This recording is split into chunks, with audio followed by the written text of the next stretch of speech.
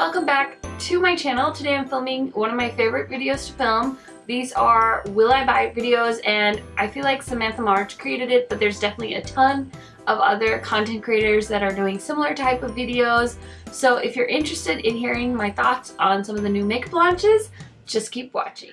Okay guys, so the first thing I want to talk about is the newly revealed Kristen Dominique Lemonade collection. Now everyone was so excited about what this palette was going to look like. They sneak peeked the cover, I want to say like months ago, and now we finally get to see the inside of the palette.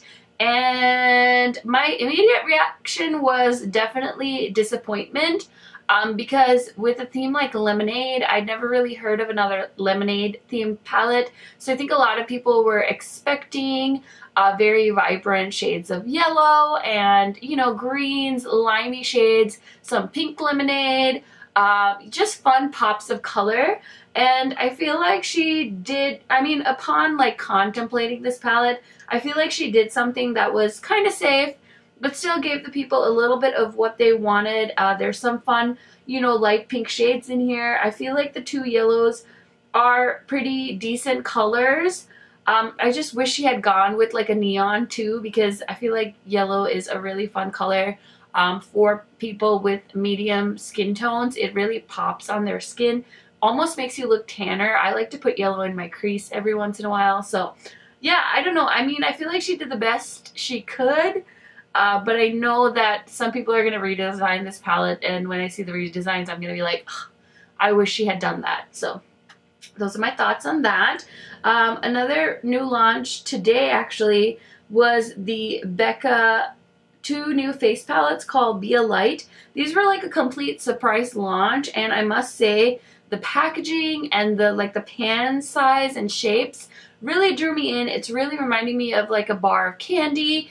And the powders just look brilliant. I love Becca's powder products, and so I'm not gonna lie, I totally bought this because it was just speaking to me, and I'm just really curious about what this formula is, because they're like all over face blur and imperfection like powders. So it's not something I've really seen Becca do before, so I am beyond excited for that palette to come in the mail. The next thing I am so excited for, and I'm so picking this palette up, is the new Summer Vibes palette from Give Me Glow Cosmetics. They have been teasing this palette for quite some time now, and they finally revealed the inside, and I just think this is such a fun palette for the summer. It's kind of the palette I was hoping that ColourPop would launch for summer and for their birthday. Still waiting on them to do something like this, but Give Me Glow, I just think it's a fun palette. If you look at the duochromes, there's some beautiful duochrome shades.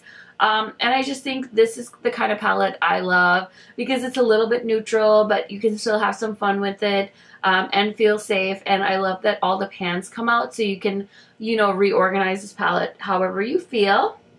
Something I'm really excited for is the announcement that Charlotte Tilbury might be coming to Sephora. I have been adding things to my Beautylish cart and taking them out like more times than I can admit to you guys.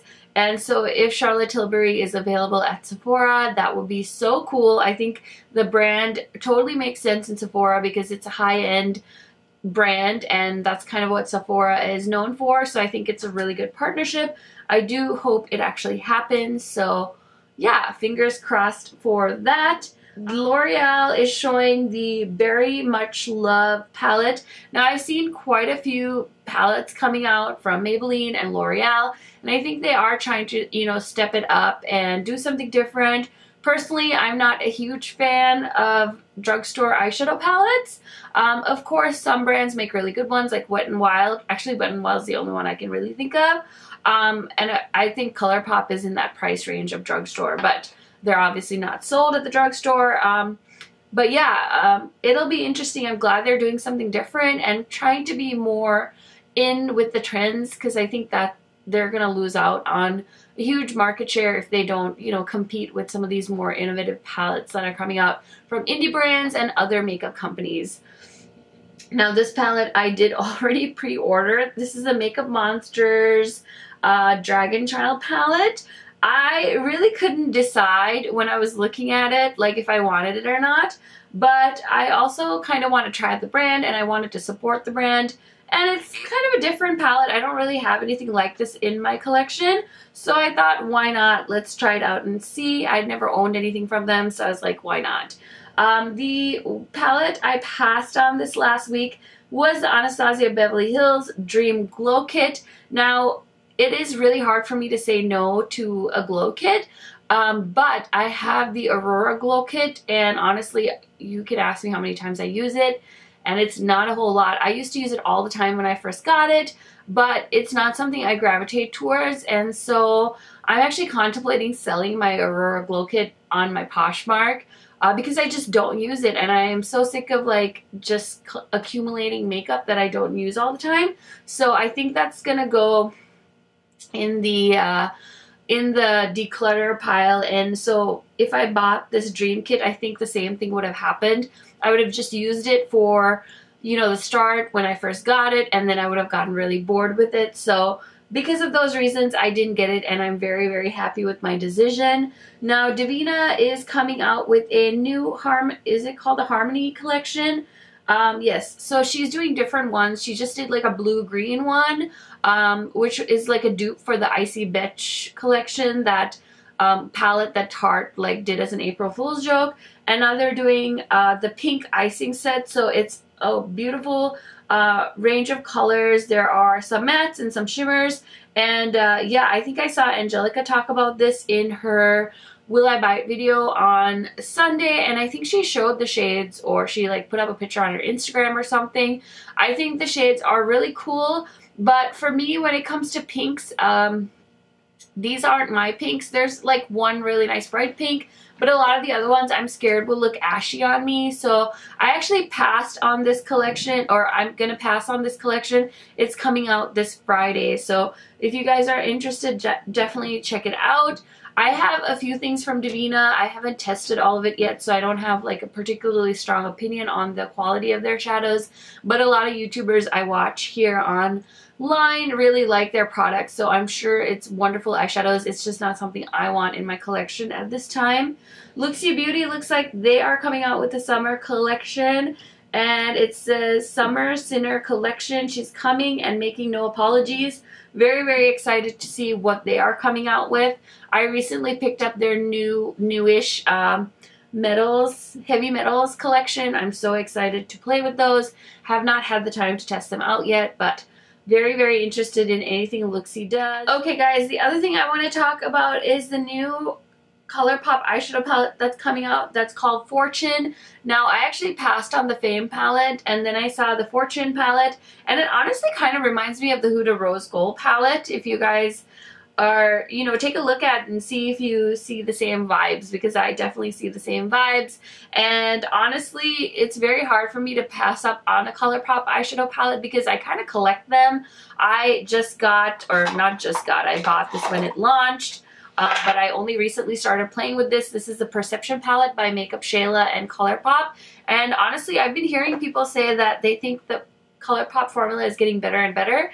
And I don't know if they changed the formula, but honestly, in this palette, it was beautiful. The shimmers go on so wonderfully. You barely even like need to foil them because they're so opaque. So I really like it. And I'm honestly, even though this kind of looks like a boring palette, it's like, can you blame anyone?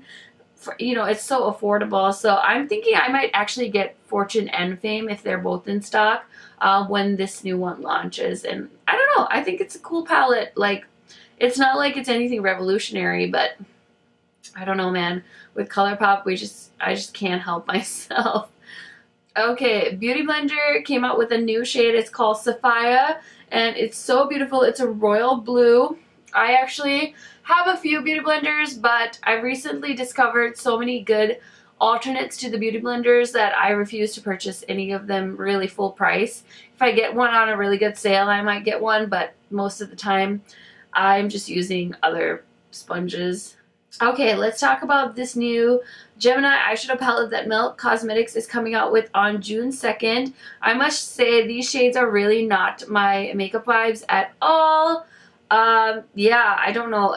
I think they're very grungy, and I can't see myself, or like I can't see me creating many looks with these shades. I think it's a cool color concept. Like I would love to wear these colors because like for the fall I think these are beautiful colors, but as far as my makeup vibes go, this is not it, so I will be passing on that. The new Jouer collection, their summer collection, is called the Jet Set collection. And they did some glosses, some bronzers, a pink highlighter.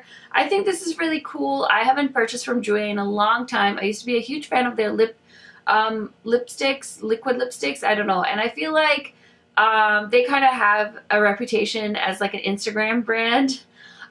So I don't know. I like their stuff. It's just nothing is really calling to me in these new collections that they've been coming out with recently, so I will be passing on that. Okay guys, really quick, let's talk about these Physicians Formula like butter collections. They did like the 2 palettes and now they're doing a butter collection box.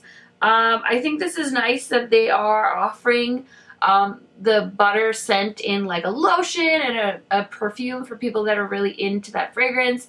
Personally, you guys know I don't think Physician Formula's whole line is not very, you know, people of color inclusive, so I don't really plan on supporting them. But if you guys are interested in something like that, I think it's a good idea. I mean, that's nice that you can kind of take advantage and get a lot of products for less money. I've heard so many people talk about the Dose of Colors Block Party shadows. These are 20 different shades and they each retail for $20. I heard a lot of people complain about the price and I totally agree. The other thing with me and Dose of Colors is I've never really liked their eyeshadows. I don't like their like the 5-pan eyeshadow palettes. I don't like that formula. And then I bought the Desi X Katie collection, the eyeshadow palette in that. Those shadows were way too high maintenance. I would never use them. You have to use them wet. You have to use your finger. I've heard some people speculate that this formula might be the same as the Desi X Katie palette, which totally makes sense.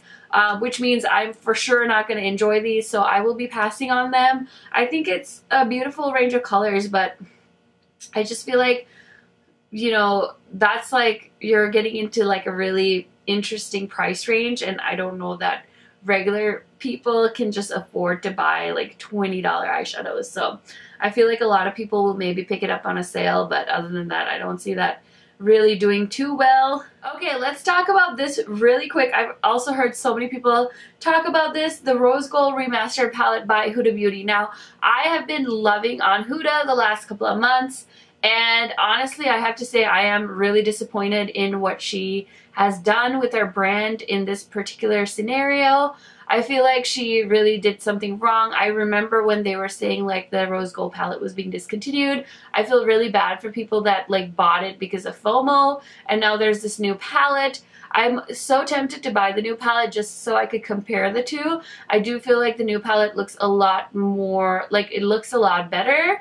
And I didn't like the Rose Gold palette when I bought it. I was really upset. I was so excited for the damn thing. I even ordered it on her website in like Dubai. So I had to wait and it was just a mess. Like the whole launch of that palette was a mess. And so I get why people are upset. I really hope people don't support the palette. I hope people boycott purchasing that palette because she really didn't do the right thing with that. I've heard a lot of people say she could have just like sold it on clearance and got rid of them. Instead, she sold them full price, and now she's coming out with another version.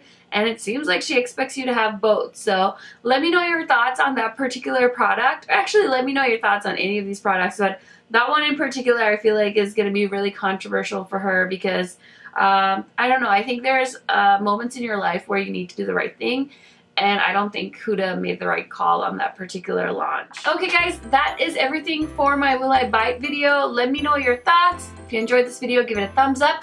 Don't forget to share with your friends, and thank you so much for spending time with me. I will catch you on the next one. Bye guys.